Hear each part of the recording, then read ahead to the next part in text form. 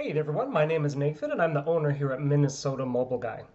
If you're not already familiar with us, we're a business based here in the US state of Minnesota, but we assist clients from all over the world with all sorts of different issues and services on their smartphones and tablets and other mobile devices.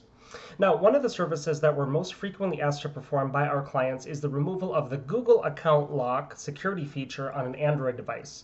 This is something that Google initiated back in Android 5, where when you factory reset the device without first removing the Google account that's on it, the device will then ask for that account again as a security step after the reset has been completed. Now, here with us today, we have a Samsung Galaxy Tab S3.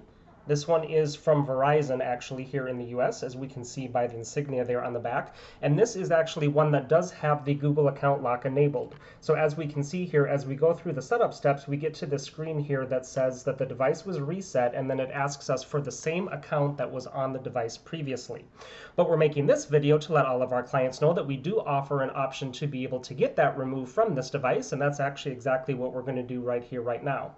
So we already have 99% of the work done. If I can hold this with one hand here, we should be able to see.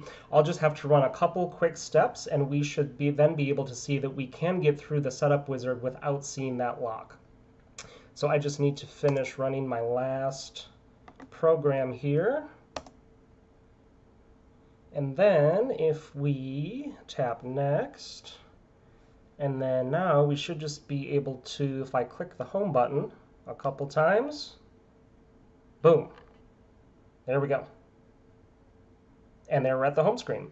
So we've completely skipped through the Google account lock that was in the setup wizard, and now we have full access to the device and all the functions and features. I'm going to go ahead and jump into the settings here real quick just to show you what we're dealing with so that you see.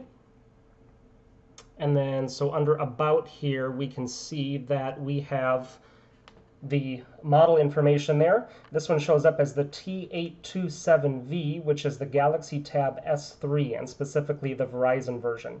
But we are able to do this for other models of the Tab S3 as well.